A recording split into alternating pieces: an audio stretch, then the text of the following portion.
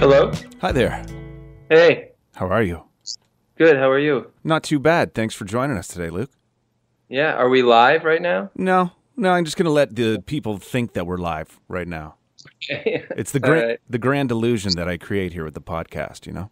What is a guy like you up to at, I guess it's 3 o'clock your time on a Tuesday afternoon?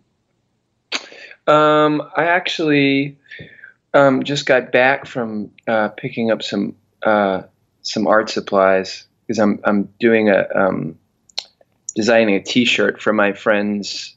I don't know if you've heard of the band Big Thief. I just moved. I live in I live in Northern California now. I moved here about a year ago. So, but I knew them. I knew them from living in the city, and we would play shows together. And they came on.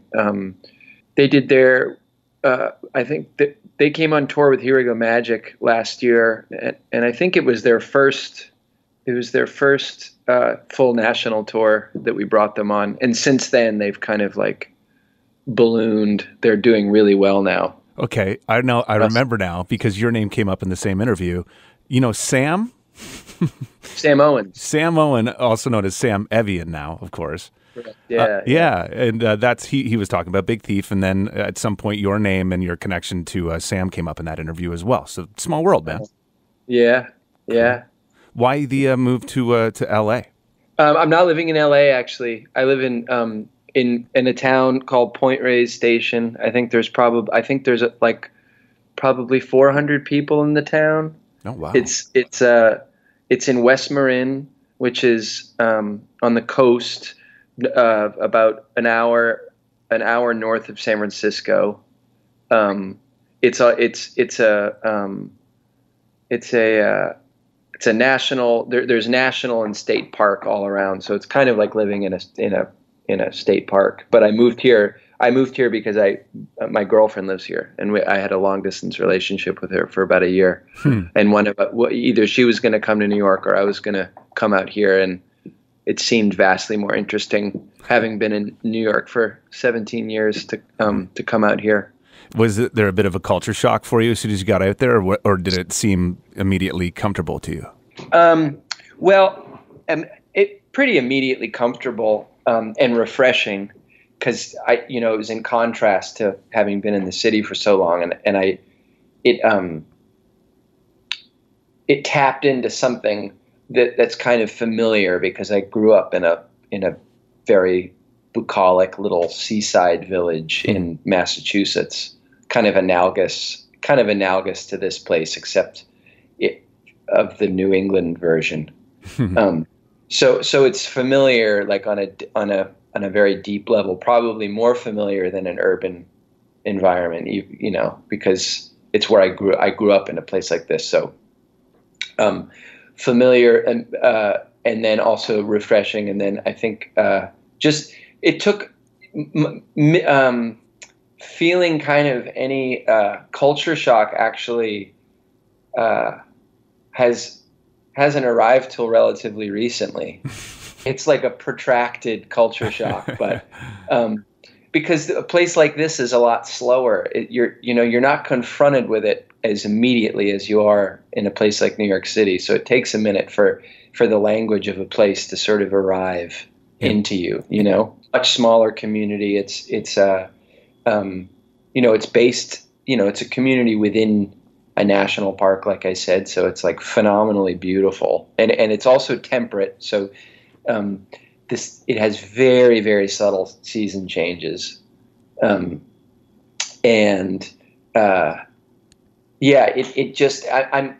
feel like it's like siphoning into me a lot slower, So I'm kind of like understanding, like, social dynamics are so different in a tiny little town, in some respects you have to be a lot more careful. Like, things are much more seismic.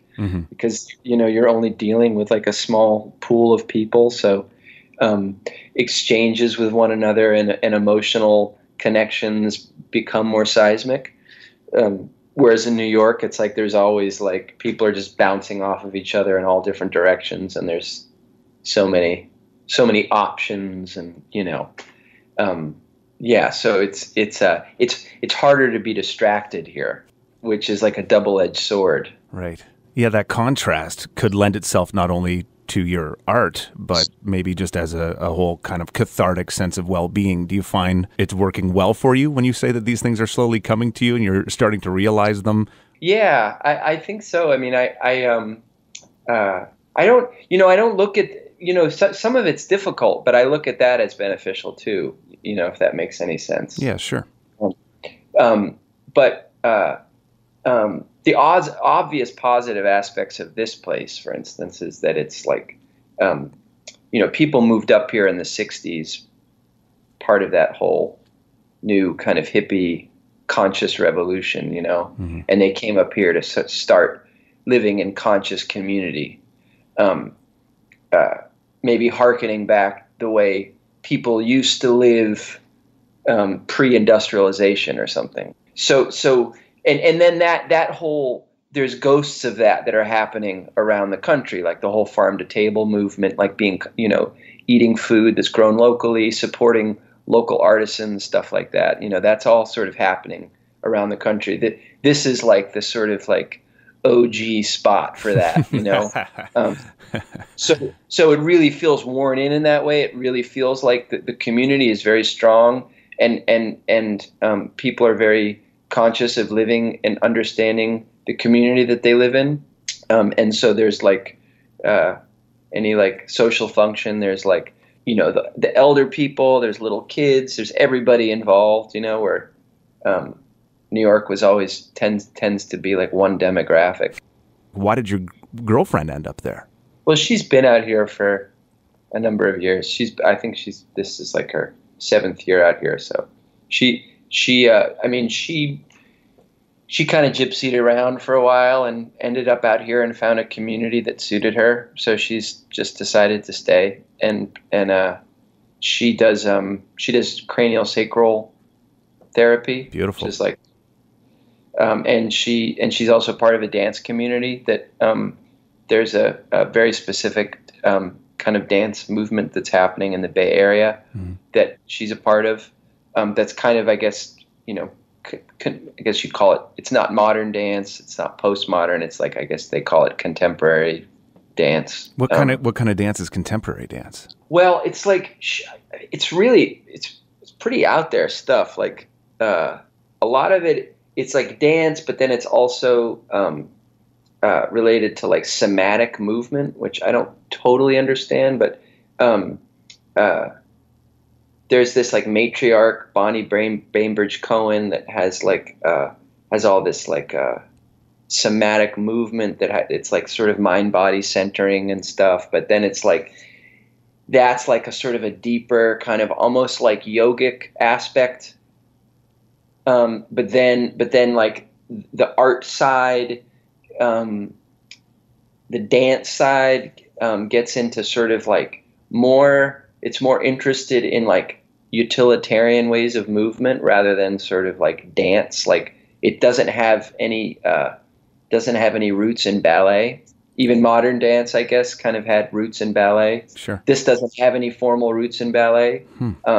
It's more taking from like, well, let's like,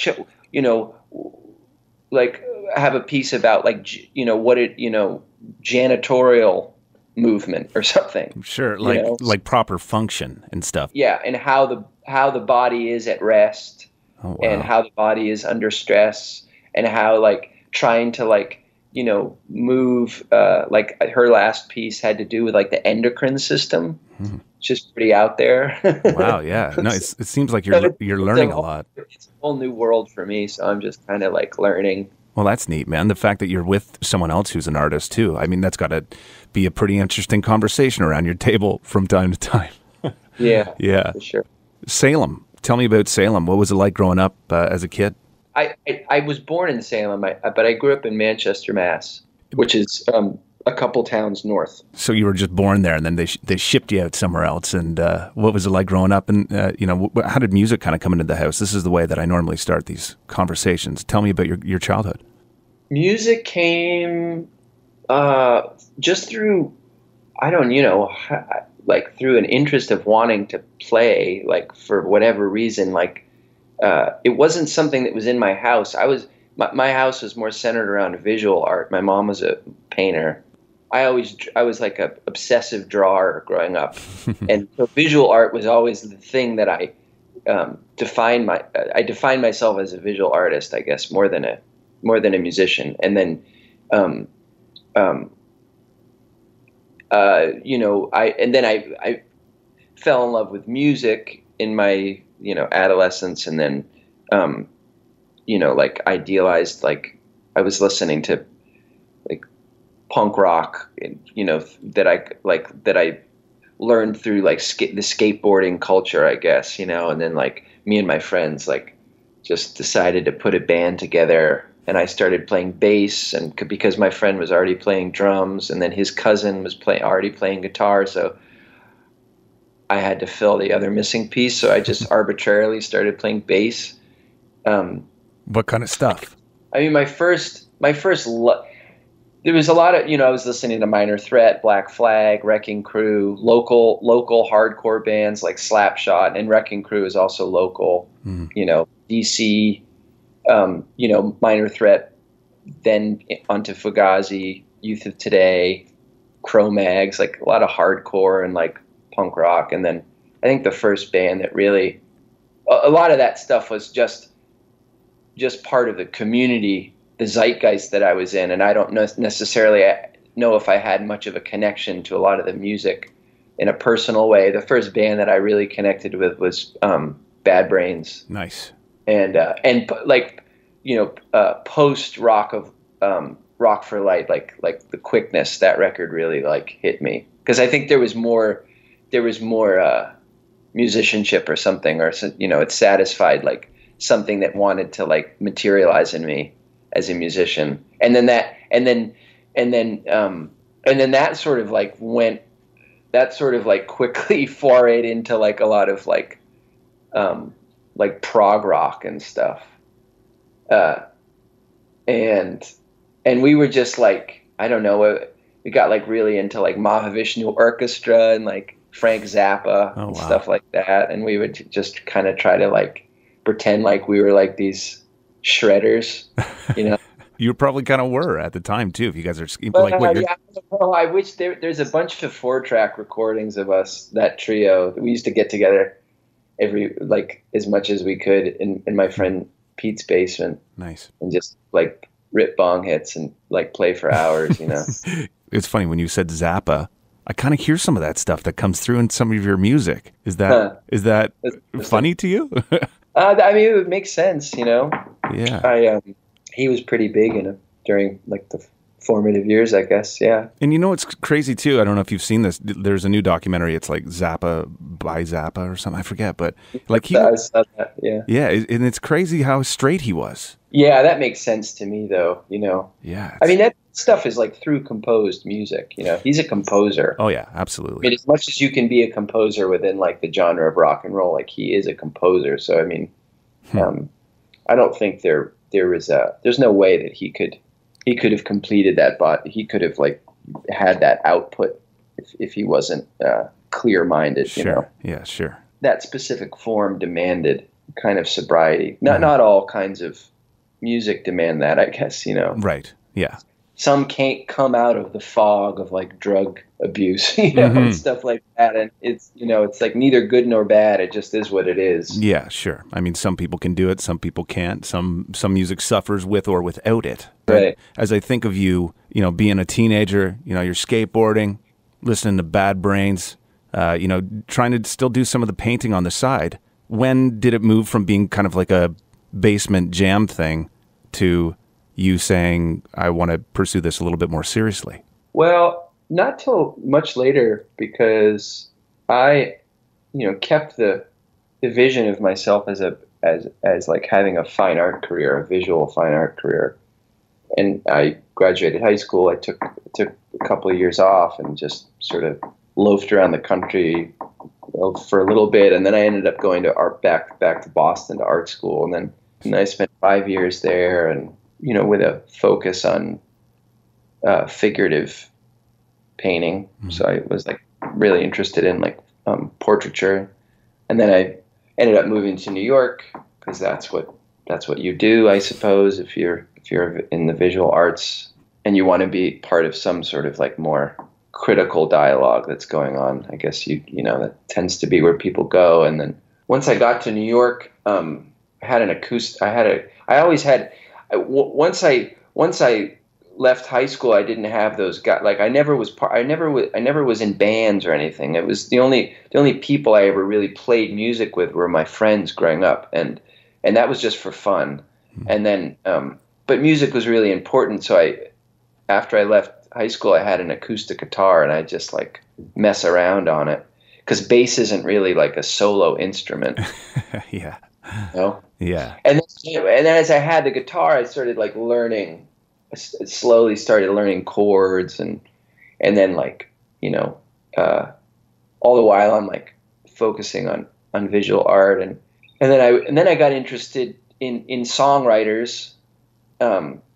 Because I was interested in structure, and like in I guess in a way like composition,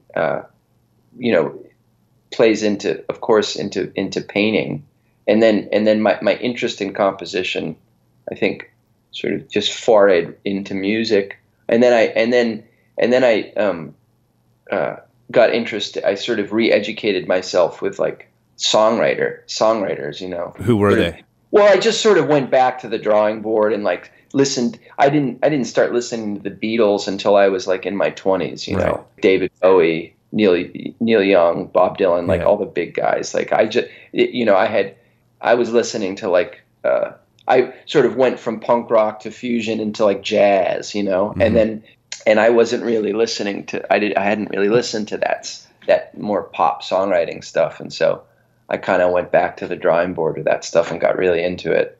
And then songwriting just kind of came out of that. And then when I moved to New York, logistically, it seemed a lot more difficult than I had realized to like have a place to live, but then also have a studio on top of that where I could paint, and not like, because you can't you can't really paint where you live if you're painting with oil paints. Right. So there was like a lot of logistic things that prevented me from painting.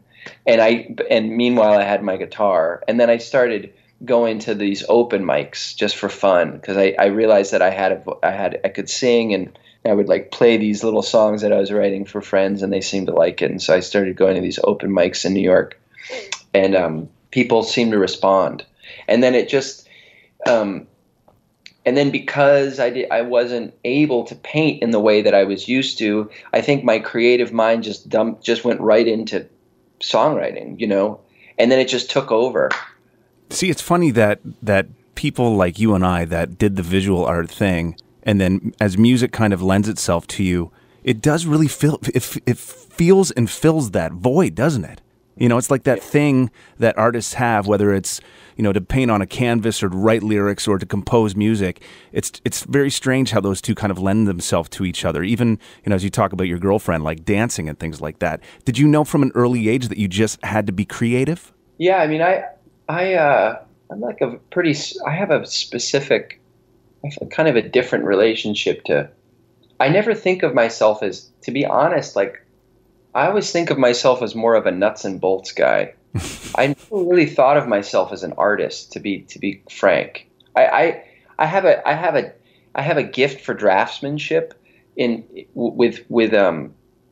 visual arts. Like I could always draw. I just can do it. Right. But I always felt like there were other people with like less talent that were more artistic and more creative than me. You might have been like more of the blueprint kind of guy. Like when you say like drafting, you had this natural ability to create art, but at the same time, it was a little bit more practical than, say, the kid sitting next to you with a pile of clay. I've always been very observational, and I love sitting and drawing people. And I think I have a good ability to capture sort of an essence of someone. And there's and in the end you have art, whatever that means. It's like it's conveying like an intangible emotion through a specific form. Mm-hmm. It's bringing the viewer into a place that they haven't experienced before, I suppose, like through whatever you've done formally. Like, and so, but I've never had any sort of grand design or any sort of idea of like what it is about myself that I want to express. It's just like I just like sort of sponge stuff from the world around me, and then like, sort of organize it into these little forms. And I'm very formal in that way. Like formal meaning like, the nuts and bolts of the craft, like I love thinking about like writing a song. Like I love thinking about like the balance and the design of the song, like almost like as a structural thing, like like an architectural blueprint or something. And then the emotive art, quote unquote, aspect of it is just inherent in it. Like I don't really think about it. It just kind of like goes along for the ride. Mm-hmm. Oh. Yeah, that's interesting, because I think of you and your lyrics, and even, I mean, some of the imagery on the records and things like that. You seem to be a little bit more out there as opposed to being like the practical artist. But that's certainly a compliment, whether you take it that way or not. Well, thank you. I mean, but I also listen to I try to expose myself to a wide range of things. I mean, so if I think it's all, art is all about education in terms of understanding the form of art, right? Mm-hmm. And in music, it's the same thing. If you were, if you were back in the Baroque era and you were listening, you were at a church service and you're listening to Bach, and then all of a sudden, like out of nowhere, someone pretty provincial now, like the Rolling Stones, for instance, mm-hmm. It's just good old fashioned rock and roll. Sure. But if they were to come on after Bach during the Baroque era, and it would sound like noise. It would sound like cacophony to your ear, probably. Sure. So then it's like we've been educated through music, through radio, and music being such so prevalent in popular culture, and given to the masses constantly. So everyone's sort of educated by it, and so. But then some people like, I'm into, I guess, I'm so interested in music as a form that I listen to a lot of different kinds of stuff that may be sort of outside of the thread that is like within like the general zeitgeist. So then it seems like I'm more abstract, but like I'm working within some sort of form that I'm interested in. Do you know what I mean? Sure. Yeah. Does that make sense? Like you can't sort of exist outside of reference in your mind, because everything's interdependent. Mm-hmm. As an artist, it's like I'm always sort of referencing something, whether I even know it or not. Yeah, I was just going to say sometimes that's more of a subconscious thing even. And it's funny too, because I've had other people that listen to my music and then say, man, this really sounds like that. And I'm like, wow, that's kind of crazy because I haven't even listened to that. And when you took it out there, were people comparing you to anything else? Because you've got this beautiful falsetto. Did you find that voice early on? Well, people, I mean, it's funny you say like, it's not like being compared to things and you're like, oh, yeah, maybe it's something that like came through, 10 years ago, you were like really obsessed with something and then it sort of finally makes its way out, or it like, but I'm always compared to people that I never even listened to. like you. Well, I mean, originally people would say Jeff Buckley because he was like, he was like the big shot. Yeah. Falsetto guy. I was like, yeah, falsetto, like warbly falsetto, like, and I like Jeff Buckley. All right. It's never really like hit me too deep, Mm-hmm. Him and then Paul Simon, I get a lot. Yeah, I could see. I can hear Paul Simon, but he's another guy that I never really like dug very deeply into. When you first started to write songs, though, did you just simply open up your mouth and go like, oh, whoa, I kind of have this higher register thing? Or yeah, was it just something that was more comfortable to you? Yeah, it seemed like that register, I guess, just seemed the most emotive for what I was trying to convey. Mm-hmm. I guess. Mm-hmm. I think I've like maybe consciously and subconsciously like started working in a lower register, like singing in a lower register in the last few years, I think. Mm-hmm. Did you have a collection of songs that your friends were kind of like, hey, I like that song, I like that song. Is that how that first kind of little EP came out on Mill Pond? The first Luke Temple record? Yeah, like let's talk about after you've written some songs and played on an open stage or whatever. Where did it go from there? Yeah, it was just I had a bunch of failed attempts at recording records that are existing somewhere, but or I mean, whether they were failures objectively or not. Subjectively, I didn't release them or didn't have a label at the time, and then someone bootlegged them. I guess, yeah. I mean, I have a friend actually, Teeny Lieberson, who is in Here We Go Magic. She has some like one of the first demo albums that I made. I don't even want to hear it though. This label Mill Pond reached out to me that was in Seattle. How did that happen? How did they even know who you were? He knew Mike Manning was the guy that it's now defunct. It's not around anymore. But he was a friend of a friend somehow. I can't even remember the connection, to be honest. But he just sent me an email and said he was a fan, that he was interested in helping me make a record. And I had my girlfriend at the time, who was also a dancer. Look at you. She got offered to be in a company that was out in Seattle, and Mike Manning of Mill Pond was in Seattle. We both got these opportunities at the same time in Seattle. So we moved to Seattle for a year, and she joined that dance company, and I made the record, and yeah, that was it. And then lasted out there for about a year, and then came back to we broke up, and I came back to New York. The timeline is like 2005 when you were out there? Yeah, something like that. 2004, 2005. Mm-hmm. And then made 2 records with him. And as to your question, like how did I choose those songs or whatever? I mean, I just I'd been writing for a couple of years at that point, and I just chose whatever songs I felt like were the strongest for whatever reason.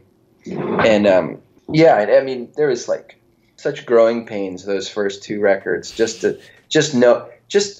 It's one thing to like write a song and to perform it in a coffee shop, right, or in an open mic, and then it's another thing to be in a studio and to be like, trapping those songs in some format forever, and knowing like how to operate in a studio, and knowing what production means, and like how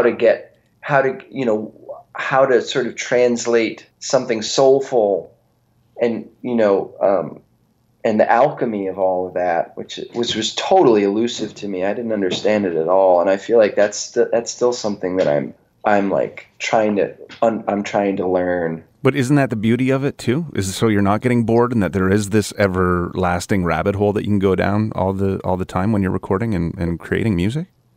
Yeah, absolutely. That's what keeps you doing it. I think so. And it's funny too, because my first introduction to you, and I hope my buddy Kai listens to this, because I remember he gave me a CDR of Snow Beast, and we were driving around listening to this thing, and there's the song that has, I guess it's like a melodica in it. Does that make sense? Mm-hmm. And I remember thinking how some of the chord structures and some of the way that, I don't want to say like the production, but it was something like I had never quite heard before. And that in itself must be kind of like a check mark next to the, the box that says that it's not just, another run-of-the-mill kind of like sad guy with his acoustic guitar doing, the same old stuff that we've heard time and time again. I want to know, when you're in the studio and you're telling me that you've kind of got a problem with kind of committing these things, to tape because they're going to last forever. But were you the only? Well, I don't worry about that anymore. That was just at the beginning. Yeah, I mean, like early on. Let's talk about like for those 2 records, pardon me, Hold a Match and Snow Beast. Were you the only one that was coming up with all those different quirky things? The first record was my friend Rob Stillman. He came from the jazz world. He's a saxophonist, and then he sort of went into sort of more avant-garde stuff. He did a lot of the horn arrangements on that first record. Mm-hmm. There was like the song. I wrote all the songs. I think back then, like the first record, I was really I was really obsessed with the Beatles, and the Beatles like always have. There's one aspect. There's one sort of like, I guess you call it like one money moment in every song. One like sort of turn of phrase or one melodic shift or that sort of throws it on its ear, Right. and gives it its specific character, um, and that's what I was trying to do, was find that one little hard left out of nowhere that kind of like gives the song its own little signature. I was really obsessed with that. That's that little check mark that I was just talking about. Mission accomplished, because there's nothing that I could particularly even compare it to, and to me that is the biggest accomplishment ever. That's cool. Thank you. Yeah. So jumping from '07 after Snow Beast, 2 years later, the first Here We Go Magic record comes out. How did this go from more of a solo outing to having, these other, well, I guess there was only 2 other members at the time that you guys were a band? Yeah, that record, I made that record myself. So what was so different musically from Here We Go Magic? And I mean, you had a moniker. You had a different moniker other than your own name. What was that decision about? I think I only made 2 records, but I was frustrated with kind of being lumped in like the singer-songwriter category, because a lot of times I would get put on bills with other bands that didn't feel like, weren't very inspiring to me. I wasn't sort of like being I wasn't finding myself in like the community of musicians that felt like very forwarding or inspiring, and so I wanted to sort of like try to exist. I wanted to like I feel like I'm more of a I guess I feel like more of a composer in a way, mm-hmm. and or a producer or something, and so I wanted to kind of dissolve my own identity in there. It all seems pretty trite now in retrospect, like I don't care about any of that now. It's like, like labels aside, it's like music is music, and there's depth. As long as someone's true and as someone is really communicating something, mm-hmm. Not for the sake of what they think they should be doing or, or anything like that, there's beauty in it, so it's across the board, mm-hmm. and I think I was like, I think, to be honest, like a lot of my early decisions were made from some feeling of insecurity, really, and wanting to like really desperately wanting to sort of like define myself by being undefined. You know what I mean? Mm-hmm. Yeah, I mean that in itself is kind of the answer right there. Right, and then it became interesting to me. Like Here We Go Magic, from a formal standpoint, I became interested in like, rather than taking those, like trying to create these really complex structures, like the way what I was interested in with my previous like solo efforts. I was like, repetition and simplicity became really interesting to me. Rhythmic feel just alone, without too many things getting in the way, became really interesting. Mm-hmm. And so I like really simplified like the melodic and harmonic like aspects of the music, like they simplified it. So I had a 4-track and I had been recording on that for years. Like before I ever really started taking music seriously, I was making these little 4-track recordings, and then I would make my quote unquote like albums in proper studios, and at a certain point I just realized that there was like this vitality in the 4-track stuff that I wasn't getting in the studio. Wow. And I think because I was like doing it so innocently, and without pressure, where I wasn't putting any pressure on myself. And there's something inherent in like the sound quality of a cassette recording that maybe it's nostalgia, I don't know, but mm-hmm. but there's something there's a patina that's put on it that I really learned to love, and and then I think I got more familiar with like the Smithsonian recordings, Alan Lomax, and and so just as an aesthetic, it seemed like interesting to me. And then I think I was like, I got introduced to Arthur Russell. Nice. The first Here We Go Magic record, I got introduced to him, and so all of that went into it. So from 2009, the album's done essentially. You released this self-titled Here We Go Magic record. I imagine you put the band together, you get out, you do some touring, and you're starting to get different kinds of attention than you did with your solo stuff. So how does it become an official, band with, like you said, Christina and Jen on Pigeons? I guess for Pigeons, because Secretly Canadian is in the fold now as well. So tell me, what was the shift from that 1 year, 2009 to like 2010, as opposed to it being just a new name? Now it's actually a band. Because that was also a novelty for me, having a band, a consistent band, and working within a band and just being a part of the band was interesting. So I wanted to do that, and the Here We Go Magic, that first record, seemed like a good vehicle for it. It's ensemble based music. They're not songs that I could sing by myself, so I needed a band. How did you know who was going to be in the band? There was just some trial and error. The drummer was a guy, Pete Hale, that I was playing with around that time, just having fun, jamming with. We went through a few bassists before we fell on Jen Turner, who's, she's just one of the, if not the best musician, most creative musician I've ever played with. So she was a no-brainer.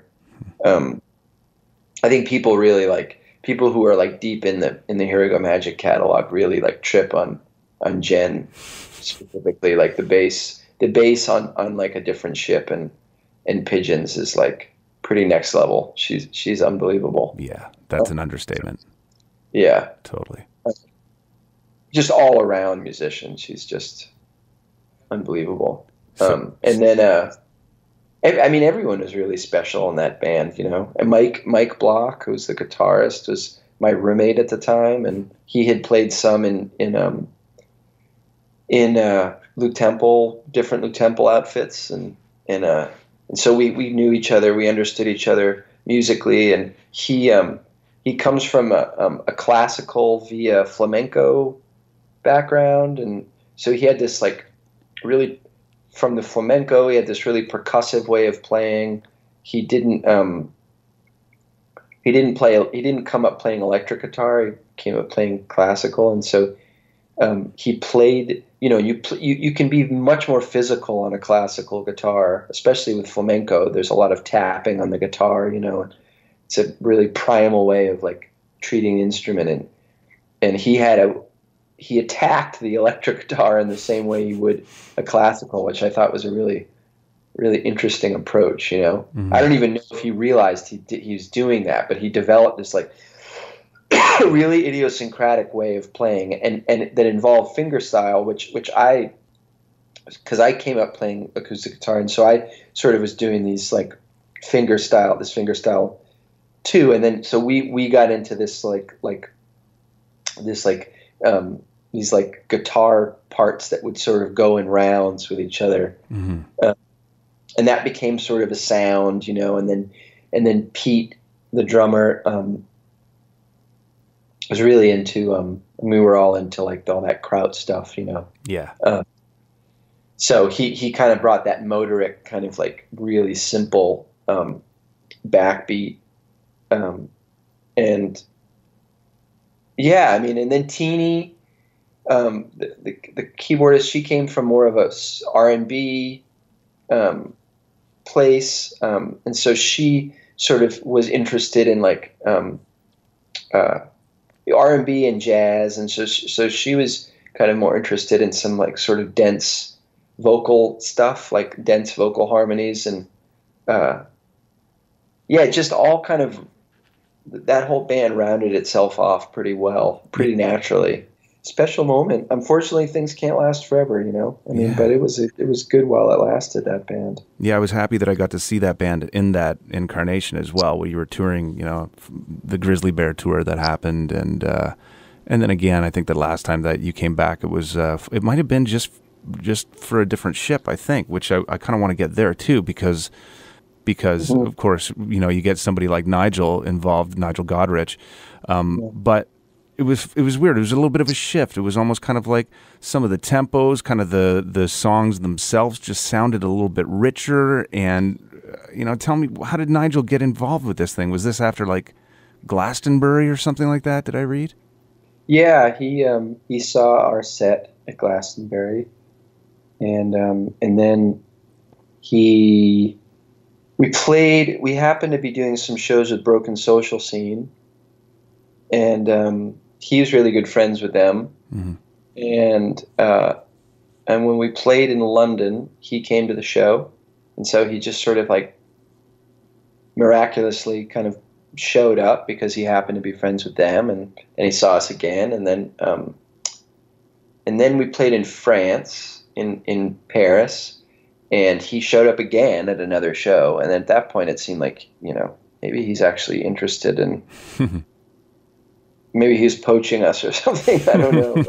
But then we just sort of, we developed a friendship and, you know, loosely talked about maybe working together. And then it just kind of happened at a certain point. His schedule was open and it was time for us to make another record. And so. Did he come to you or did you guys go to him? Well, we both met in L.A. because we were living in New York, obviously, and then he had a house in L.A. and so he wanted to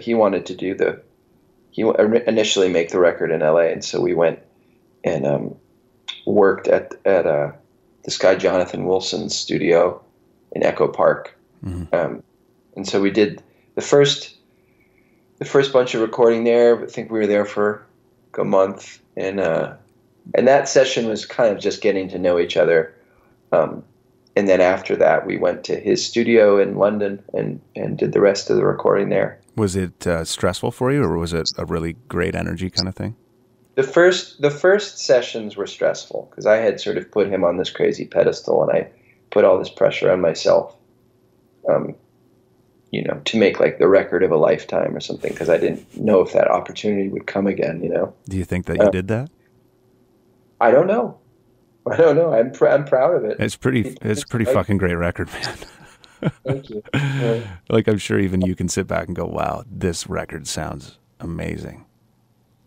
Yeah, it definitely sounds amazing. I know that. Well, even the songs too. I mean, just as a complete package, that is the one. Don't get me wrong. I mean, I know your career. I know your discography. That one, just for me, I still go back and I listen to that one all the time. I think we did a good job. When the dust settled a little bit and we got to know each other better, and you know. He just became like a human and a friend. It's nice when that happens, eh? We went to London to work the second part of the recording. Then it was really then we really dug in.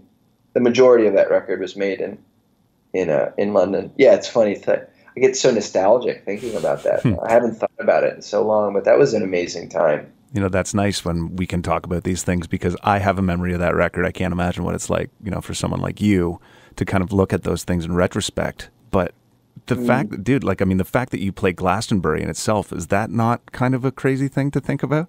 That was a crazy experience for other reasons, like, let alone like the Dish. Why? Well, I mean, we got there. We were on a crazy tour, like, you know, I think that year we played like over 200 shows or something. Wow. So it was like Glastonbury, like we didn't really know. Glastonbury is this, you know, huge historic festival in England, but I don't think we really even you weren't aware, like, separated it from all the other like crazy things that we were doing on that tour. And it was just another festival we were playing but it happened to be like 10 times the size, it turns out, than any other thing we'd ever done. And we got there just to pick up our credentials, and then we were playing the next day. And we had a hotel booked, and we were gonna just go to our hotel, which is pretty far away. Glastonbury's like in the middle of the countryside, you know. Mm-hmm. and we were going to go to our hotel and then just go the next day to play because we were playing at like 11 in the morning.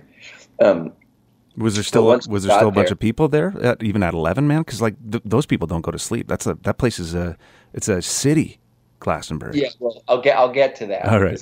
It's part of it.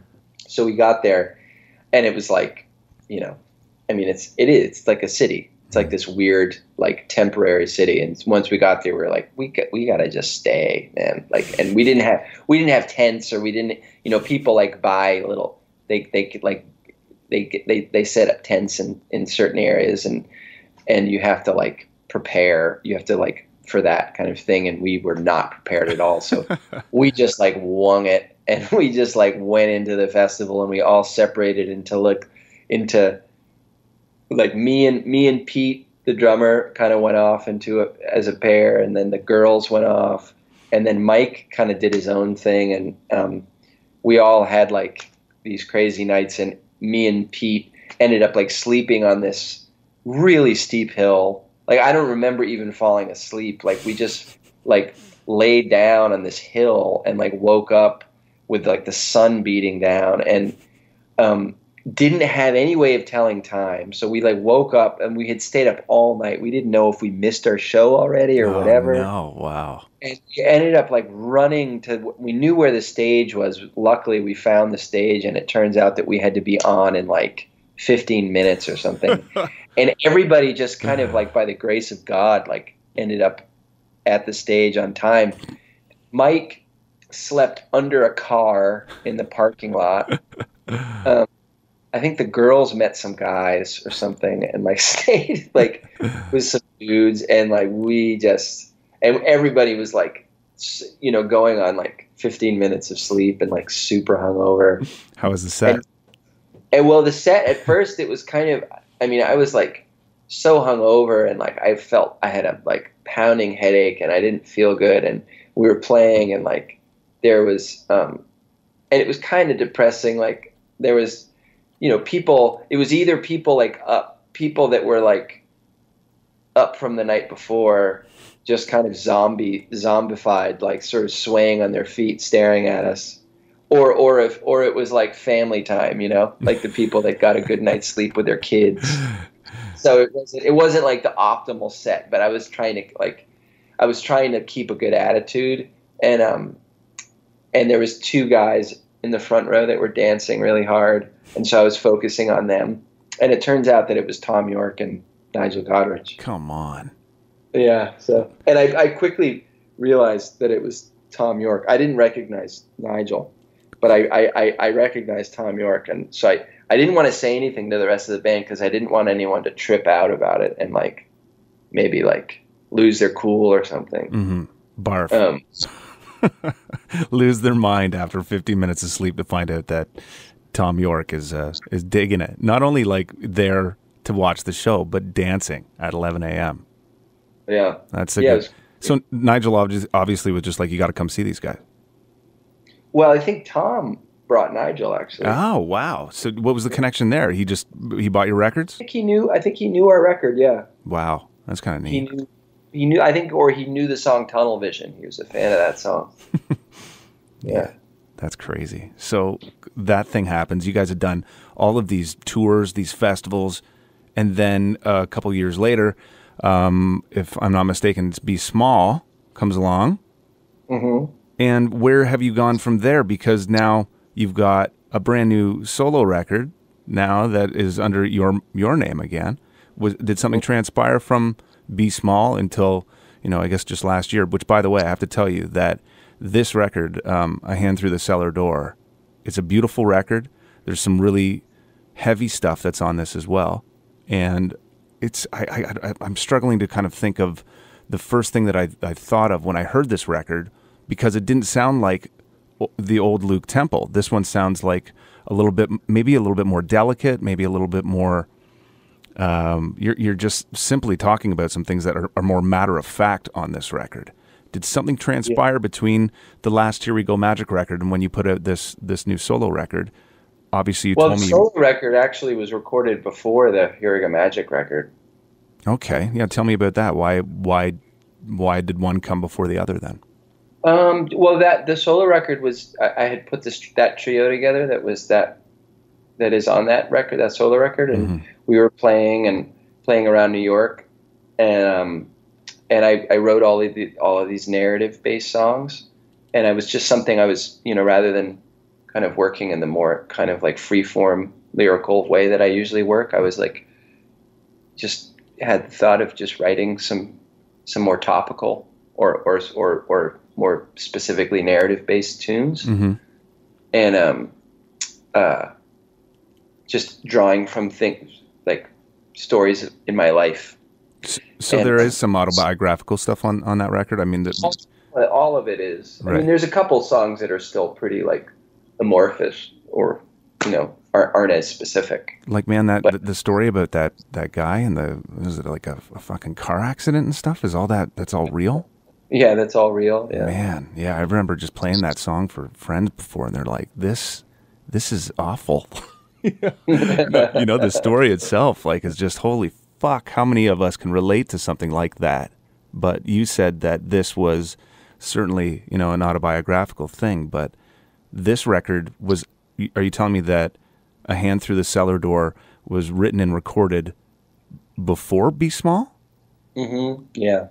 And then uh, I sort of sat on it for a while. There was a number of other songs that were recorded that I didn't use. I recorded it, and for whatever reason, it just sort of like um, kind of sunk into the archives for a minute, and I Mm-hmm. didn't really like think about putting it out. It was something that I had wrote those songs, I'd written those songs, uh, and needed to record them, and I had the money to do it. I went into a studio, and we cut that record in 2 days, and then it just sort of, I think it all happened so fast that I didn't really take it very seriously, and I didn't know who was going to put it out quite yet. So I just kind of shelved it for a while, and then I knew that um, I knew that I was going to start working on the next Here We Go Magic record, and once that started, I just sort of over that took me over, I guess, uh, and then I just released the because there was some structure around the release of the Here We Go Magic record. It was like it was a bit more anticipated. I knew I was going to do a bunch of touring around it, all that, and the solo record. I wasn't sure like how much energy would go be around that record, and so I just kind of didn't think about it for a while. And then after the Here We Go Magic record came out, it just seemed like then I kind of remembered it. Well, Yeah. I'm glad you did, because it's a pretty important record. I mean, Mm. especially Thank not only as a moment in time, because you had these things to share, but even sonically, as far as your entire library of music goes, this thing it seems to fit really, really lovely in the mix. Thank you. What's next for you now? What's going on? What do you do now? What's happening? Well, I just finished a record that I don't really want to. I can't really say because I'm going under a new name for a different project, and I Okay. don't want to let the cat out of the bag Okay. about. You might hear about it, but unfortunately, I can't tell you what it is. Um, but it's another like it's a 4-track record. It's kind of Nice. like in line with the first Here We Go Magic. I've worked on it for the last year, That's and exciting.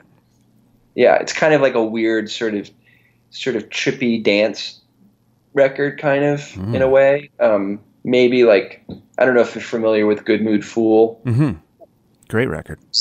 that and maybe mixed with like the first Here We Go Magic record in production. Hmm. Yeah, it's kind of, but I'm going under a new name. So, All and right. I actually just released the first single a couple weeks ago. So so So, that yeah. so if I'm hearing you correctly, you've already released one of the singles from this thing, but it's under a completely different name. Correct. Yeah. But if I Google it, I can find it. Yeah, but you won't. But there's no connection to me, so This is you're sort of operating in a vacuum. you're killing me here. But there's that, and then I'm probably, I'll make another Here Go Magic record at a certain point. I mean, I'm always recording. It's just separating things into albums is the thing, like narrowing stuff down. I have so many records I want to make, and whether it's going to be a Here We Go Magic thing, whether it's going to be Luke Temple, whether it's going to be this other new project, I don't, that's just that. Those are the decisions I have to make. It's like, it's a good problem to have, though, isn't it? Sure, yeah. Man. Well, I mean, and the other problem is like just money. Like, having the money to do it. That's the biggest hurdle. But it tends to show up when I need it. So I was gonna say, you have that problem too. Wow, that's great. Well, Luke, no matter what you are about to get your hand involved with here, I look forward to the future, and I'm really honored and humbled that you decided to come and have this conversation with me today. Because, like I said, I mean, it's been 10 years since I've been listening to to your music, and you've always been that guy that's really kind of a tough guy to kind of pin down. I didn't know what you were going to be like, even talking to you, but you seem to be a pretty like humble, easy to know dude. Does that make sense? I guess so. Yeah. Thank you. Yeah. Thanks for not being the other guy. Could have gone so many ways. Thanks so much for talking to me today. Thanks a lot.